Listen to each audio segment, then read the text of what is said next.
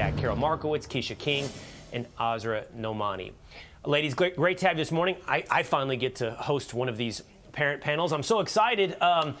Azra, I'd love to start with you. What do you make of this? It appears to be labor union, teachers union input being prioritized over the best interest of children.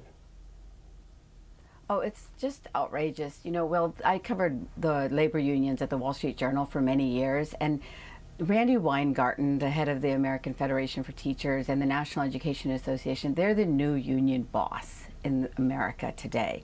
They are the ones that are keeping schools closed, and the White House, unfortunately, is working with them in order to basically set education policy in America. And unfortunately, it's meaning that kids are failing. And so the homework assignment really needs to be with the White House and deciding how they are going to get out of this really diabolical alliance they have right now with the teachers unions at the detriment of our kids.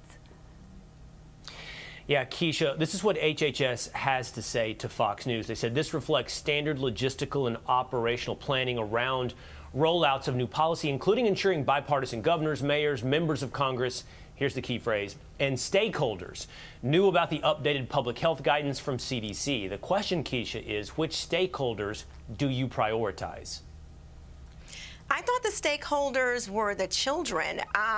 Certainly, those are my stakeholders. I don't know where the AFT or the NEA gets off not prioritizing children. But I guess, you know, it's kind of in the name. It's teachers' unions. It's not children's unions.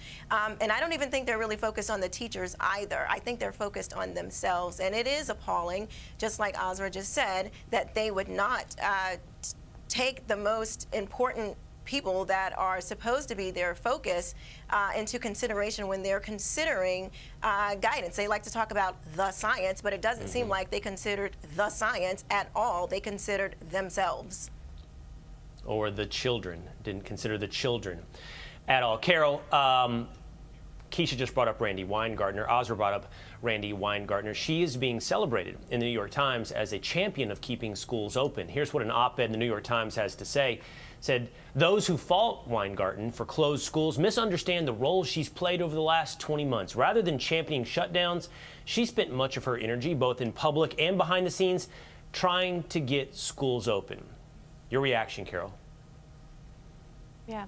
Randi Weingarten wins the award for the biggest gaslighter of 2021. This is all lies. It's hilarious lies, actually, because we know the truth. We actually know all the evidence.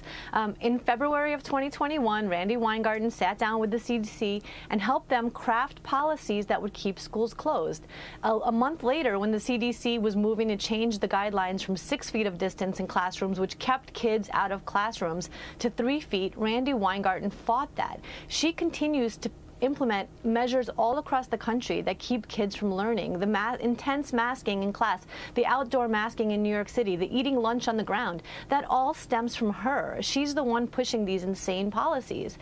So, you know, the headline was, can this woman save public education? Yes, she could, because now more Americans believe in school vouchers, more Americans believe in charter schools, more Americans homeschool. Yeah, so she is going to save public education by destroying public schools across the country and showing parents that they need a choice, that Randi Weingarten is completely not involved in their kids' education.